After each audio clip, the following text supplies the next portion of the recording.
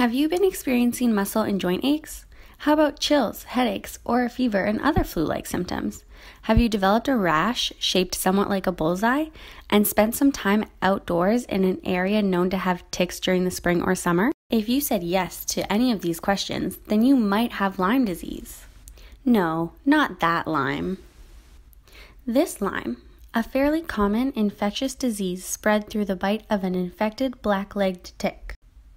Lyme disease was identified in the mid-1970s and is named after its town of origin in Connecticut.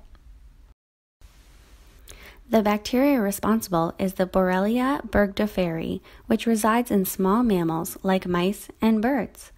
Black-legged ticks acquire the bacteria by feeding on these animals and transmit it to humans when they bite.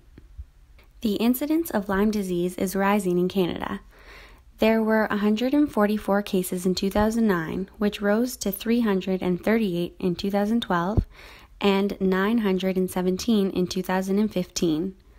Given its prevalence, there's a lot of information and even more misinformation. So why are there so many alternative facts out there? Well, part of it has to do with online information from advocacy groups, and it's important to stay informed and distinguish fact from fiction.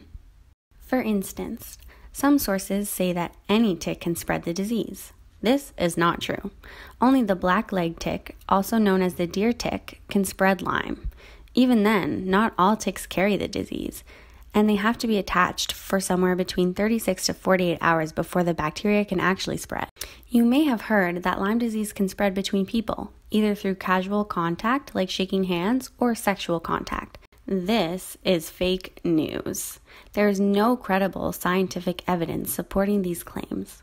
Not only has this been shown to be false in published studies, but the very biology of the bacterium is not compatible with this route of exposure. What is more likely is that sexual partners in the same household were individually bitten by the ticks, even if one doesn't remember it. Another common misconception is that the diagnostic testing for Lyme disease is usually wrong. There's information out there that blood tests are only accurate 65% of the time, or less. In reality, this is misleading information. These tests detect the presence of specific antibodies present if the individual has the Lyme bacteria in their system. During the early stages, the body is still developing these antibodies, which is why false negatives are likely. This doesn't mean that the tests are bad, but that it needs to be used properly. It is also important to know that in Canada, patients who have been in an endemic area showcasing the bullseye rash and flu-like symptoms are treated without subsequent testing. If all of this sounds overwhelming, don't worry. Lyme disease is not fatal, and if caught and treated, most individuals will make a total recovery.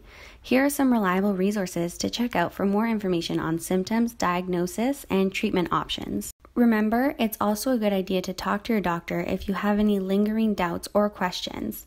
They are there to help you. For more videos like this, subscribe to the McMaster Demystifying Medicine YouTube channel.